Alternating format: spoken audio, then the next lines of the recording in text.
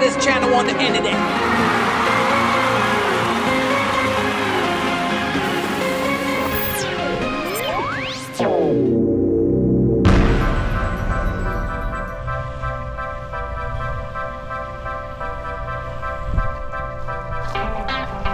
Here we go with this jet ski show. And I know before you guys ask me, why is that jet ski on the ground? Well, the thing is this. I took it off the trailer to get the yellow one in first, because I thought we were only going to use the yellow one, but now we decided to use both. So we got to now strap it again and put it in the water. And well, semi-cloudy. Let me check it. Let me check. Semi-cloudy, but I guess it's the usual afternoon showers, but it don't matter. We're still gonna go. Gonna get wet no matter what.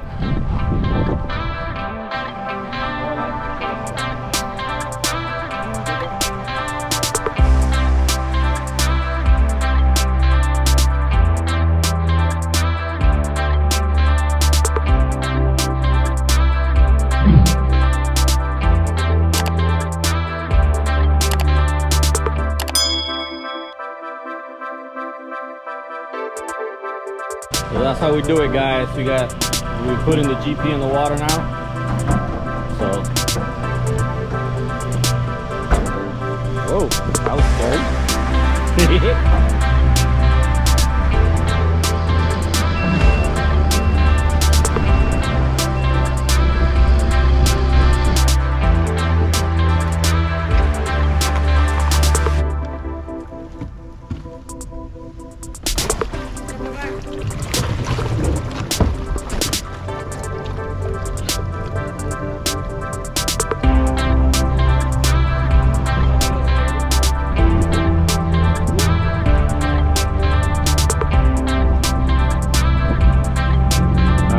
Go with the show, baby. Woo, once again, back on the skis, baby. Because that's one thing I never get tired of, is being on the water.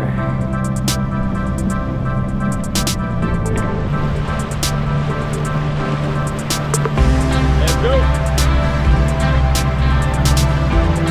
With the show.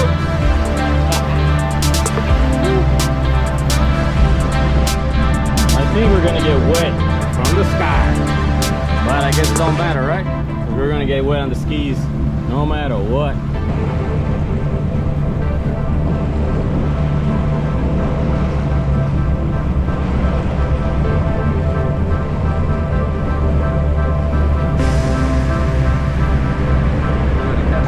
And to answer one of the questions that I got from one of the last videos of the jet ski is, why do I always ride the yellow FX? Well, to me, the best comfortable ride is from the FX. Although the GP is a little faster, but I don't really care about speed. I care about comfort.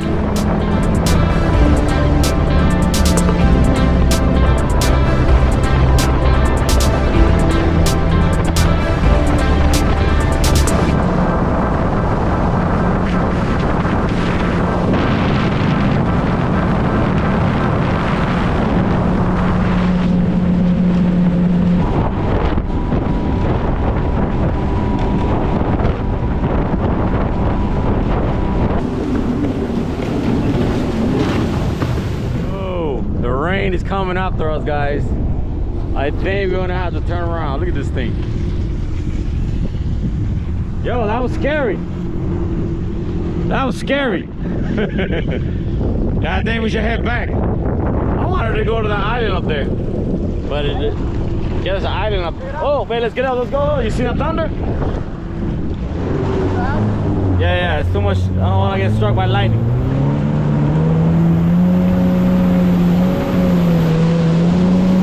It's crazy out here. They got ugly quick.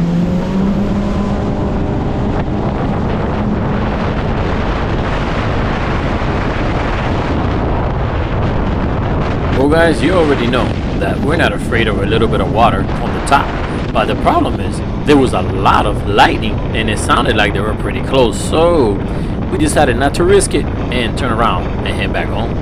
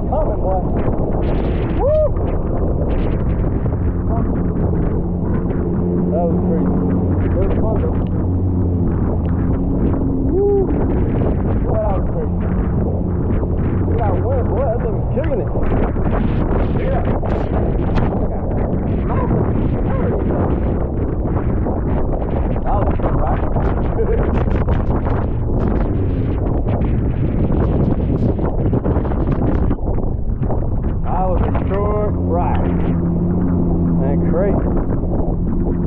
Woo. Look at the buoy. I'll get it, I'll get it.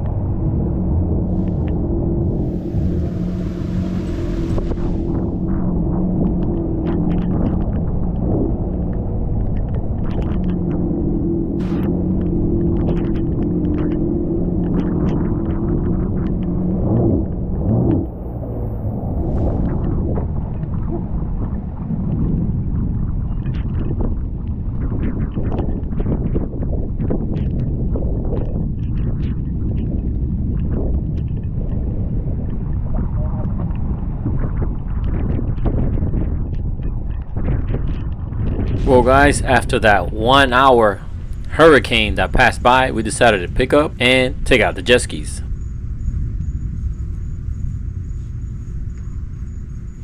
Alright guys, so you guys saw it.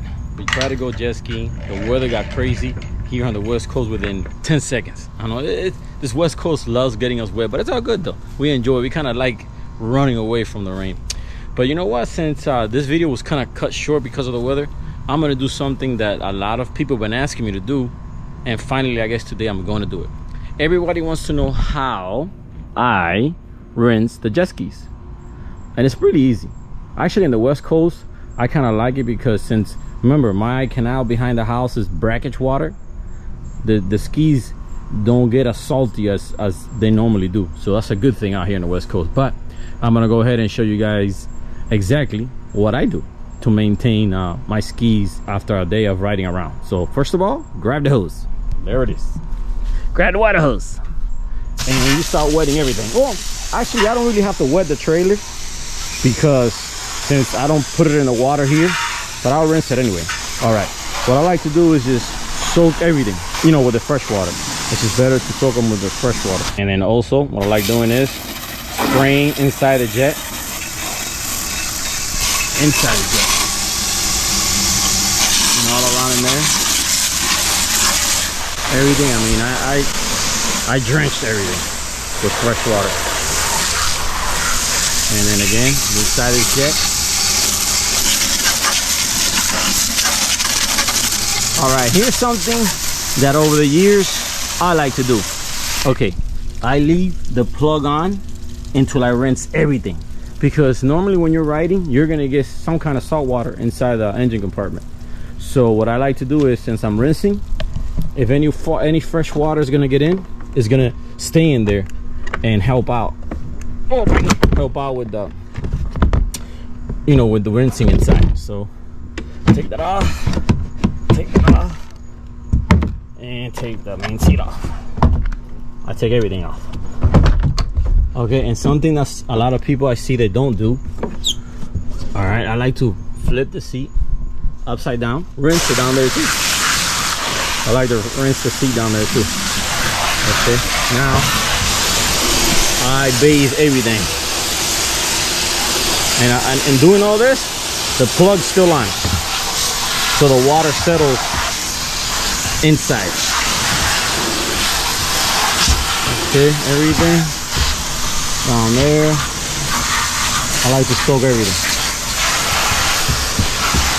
All right, because I notice no matter how good, you know, even on a flat day that you ride and normally the ski doesn't get splashed up here, but still water still gets in the engine compartment. I don't know if it's to the vents or whatever, but I still see water, the salt dried up in top of the engine. And what I like to do is, maybe every fifth ride, you see these bolts right here, these two bolts, I take them off, and now you can see the actual head of the engine, and then I will rinse that too. But I did the last time, so I'm not going to do it this time. But this is what you do. You take out that bolt, this plastic piece comes off, you move it to the side, and you spray it all on top of the head there, so it doesn't build corrosion. And then also definitely inside here, I spray inside there too. I spray all in the storage compartment too, everywhere.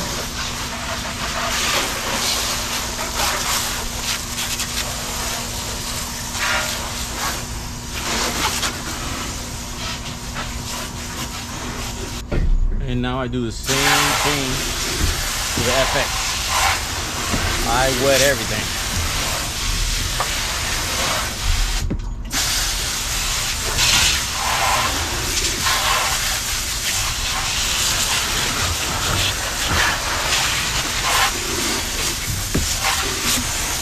Now, here's something that I like about the FX that the GP doesn't do. I mean, doesn't have. This is what it is. See this compartment back here? Take this off. And the flushing kit inlet's right here. First is right here. So this goes in here with the water hose. You put that in there, right? But now, this is the difference between the GP. The GP, it's right in there. Now, this is your electrical box. This, I just rinse really quick. I try not to wet this a lot because this is all electrical components. It is sealed, but just in case. So see, that's the flush inlet for the GP. That's the difference in flushing. But this is what we do now. Now it's time to let it rip, baby. Now, this is something that's very critical with jet skis.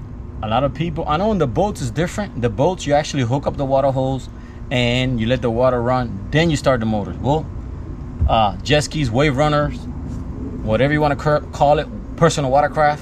That's the thing. I have a few comments. People say, why are you calling a Yamaha a jet ski when Kawasaki's a jet ski? I know what Kawasaki's is a jet ski and a Yamaha's a wave runner, but people all around the world, you say jet ski and they know what it is. You say wave runner and some people might be puzzled. So it's more common, it's easier to say, and everybody's used to it. So I call it jet ski, baby. All right, so this is the difference. Now, you gotta start the jet ski before you connect your water.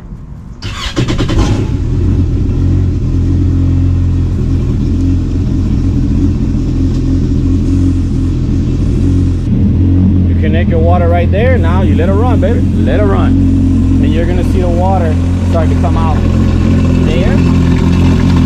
Coming out from the jet. And it's also coming out right here. That lets you know that your water pump is working and nothing is clogged up in the system.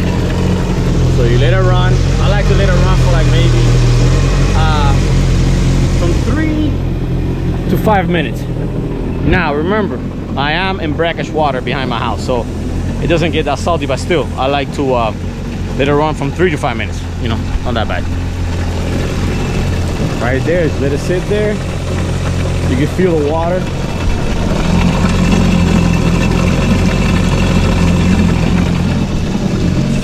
And this is a video to please those people that they want to know. They want to know how I flush my jet skis. And also, by the way, I also have a video of how to change the oil on these jet skis. You don't have to go to the dealer. You buy yourself a pump and the Yamaha kit, and you can do it yourself at home. I'm gonna leave the link on the video description in case you guys want to do your own oil change. It's really easy.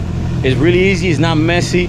Super simple, and you can just do yourself and save a lot of money and time, especially time, because now dealers, they're gonna keep your ski for like a week and a half, maybe 2 weeks. So you can just do it yourself in an hour. So it's been running right there. Now I'm gonna show you guys something else. Right, this is what you do. You gotta disconnect the water first. Like that, it empties out the water box and the whole water system. And you can rev it up to create a little bit of pressure. There you go. What I like to do is, you see how the water is still pouring? That means there's still water in the system. So I let it a few more minutes. I mean, not a few more minutes, a few more seconds. And then, excuse me for the mango tree. And that's it. That's how easy it is. And now we're gonna go with ski number 2, the GP. Now remember, start it before you hook up the water, so let it run.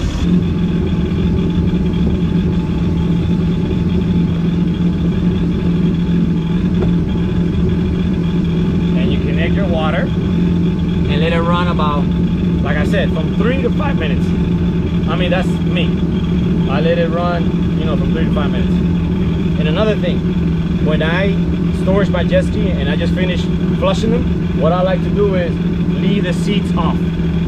I like to take the seats off because like that, all the moisture gets out from the engine compartment. So I leave the hatch, the storage, the glove compartment, everything. I leave it with the seats off for at least a day, so everything dries out. And remember, once you finish flushing and rinsing everything, to open up your drain plugs.